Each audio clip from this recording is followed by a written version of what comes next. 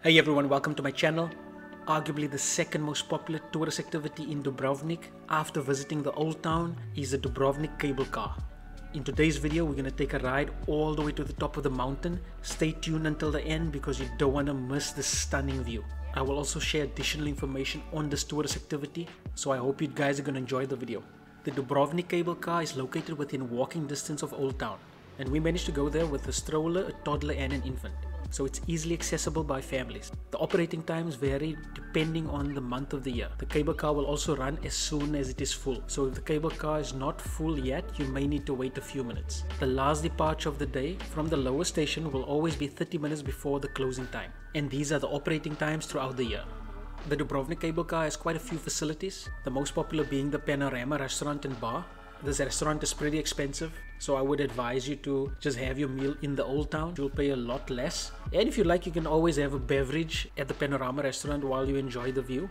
They also have an amphitheater, an orchard pearl shop, and a coin blacksmithing shop. So apart from actually taking the ride up to the mountain, at the top you can also experience a buggy safari. And as I've mentioned earlier, there's a hiking trail that goes all the way to the top of the mountain. The hiking trail is 1.25 kilometers and it's 4,100 feet above sea level.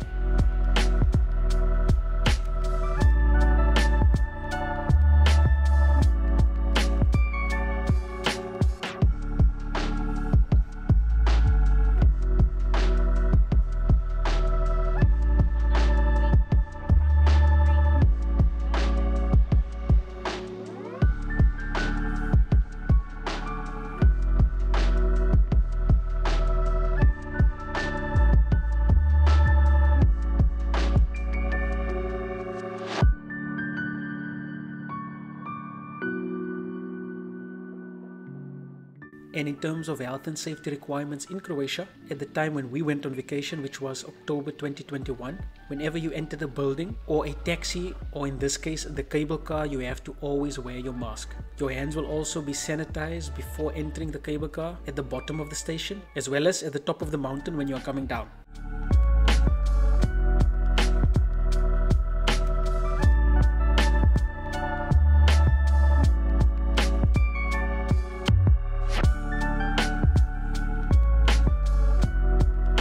The ride to the top takes about 3 minutes and it reminded me a lot of the cable car ride in Cape Town. And for those 3 minutes, guys, believe me, you don't want to blink. That's how stunning the view is going to the top. So if you don't plan on dining at the Panorama restaurant and bar or experiencing the buggy safari, there's not much else to do at the top of the mountain. Therefore, most probably you won't spend more than 15 to 30 minutes at the top of the mountain, which is similar to Table Mountain in Cape Town.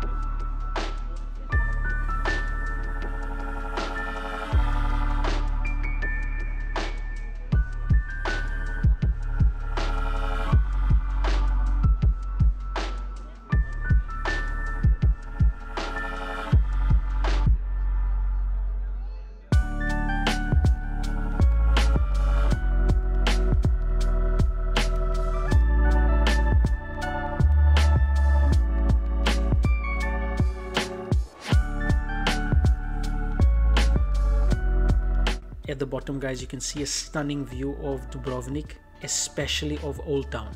If you'd like to support the channel, please like the video and subscribe. And this link will take you to our video covering the entire travel process going to Croatia.